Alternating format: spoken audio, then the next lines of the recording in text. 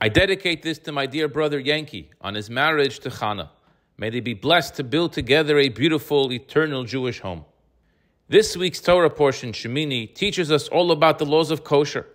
All animals that have the two signs of chewing their cut and split hooves, the Torah categorizes as kosher. All others are not fit for Jewish consumption. The first and most obvious question is, why must Torah forbid the consumption of any animal? What did the Torah find so unfitting about a horse? What's wrong with bacon and eggs? The 12th century sage Nachmanides suggests, you are what you eat.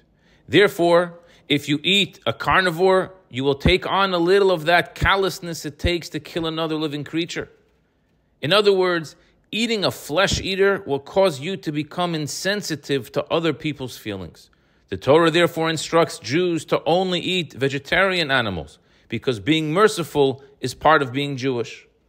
From this perspective, the laws of kosher can be viewed as spiritual nutrition. Just as there are foods that are good for the body and foods that are harmful, there are foods that nourish the Jewish soul and foods that adversely affect it. The great scholar Maimonides explains this mitzvah from a more medical standpoint. He suggests that any foods that are potentially harmful to us, Almighty God, in His boundless kindness, prohibited. We can take this a step further and suggest that after slaughter, animals are fully checked for any sign of unhealthiness. Additionally, all blood, which is a medium for the growth of bacteria, is drained. Likewise, milk and meat digest at an unequal rate and are therefore difficult for the body. Others suggest that this is connected with self-growth. If you can be disciplined in what and when you eat, it follows that you can be disciplined in other areas of life as well.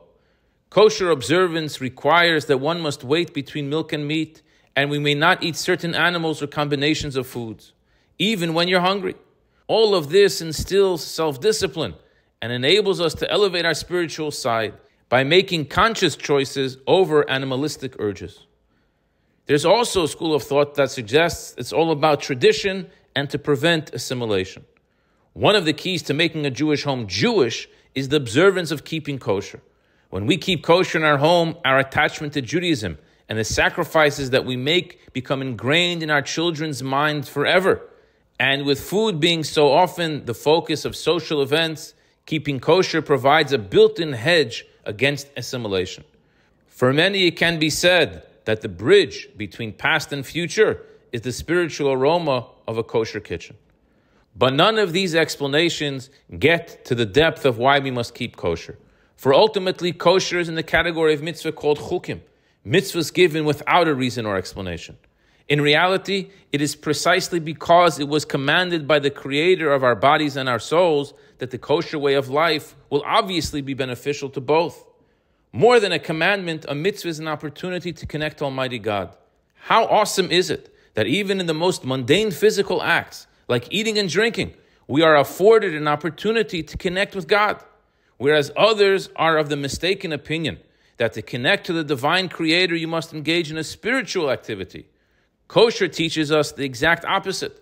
Our kosher diet, food and drink may actually be what is most consequential to feel and experience our beautiful bond with our loving Creator. I wish you a good Shabbos.